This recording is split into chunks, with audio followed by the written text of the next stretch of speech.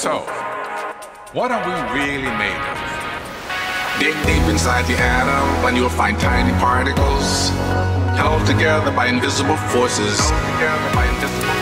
Everything is made up of tiny packets of energy born in cosmic furnaces.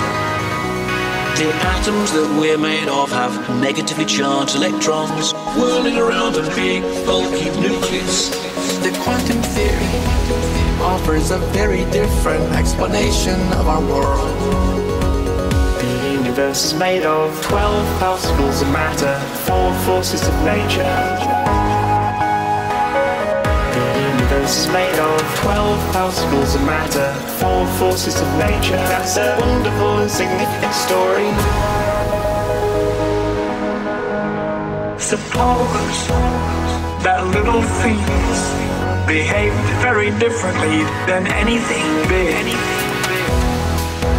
Nothing's really as it seems. It's so wonderfully different than anything big.